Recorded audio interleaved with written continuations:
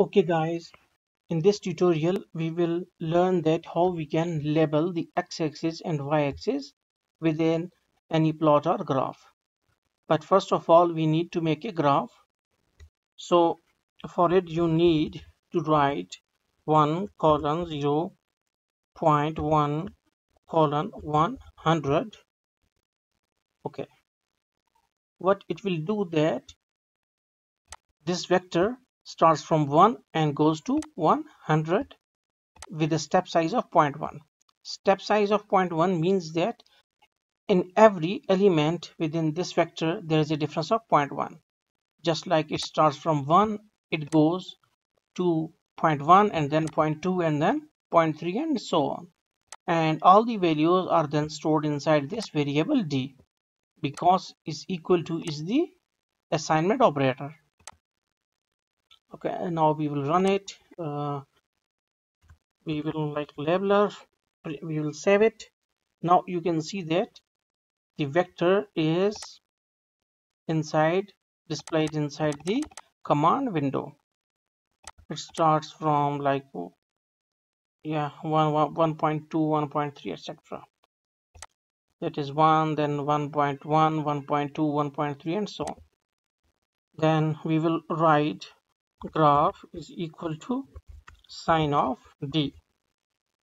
Now what will happen that all the values are inside the d, the sign will be taken, or sign function will be applied to all the values of d. That is, first it will be applied on 1.0, then 1.1, then 1.2 and so on.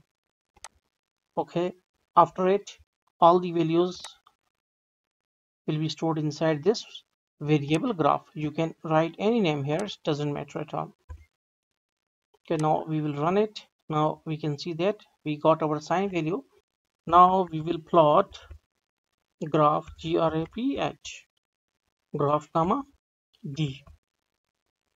Sorry, d comma graph. Why it is so? Because d is independent variable and graph is dependent variable upon d, because d is basic variable.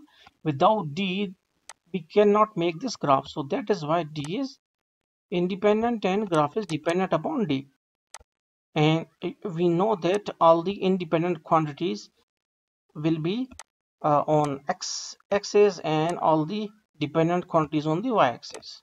So now we will run it and we will see that we will get this graph. But here there isn't anything mentioned on x and y axis, so we will just write x label and y label. And x label you can write like time, and in y label you can write amplitude.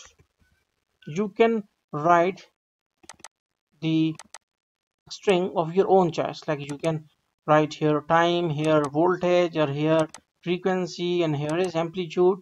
It's up to you. So now we will run it, and now you can see that we have displayed the text on or label on x-axis and y-axis. So hopefully you got the concept. Thanks for watching.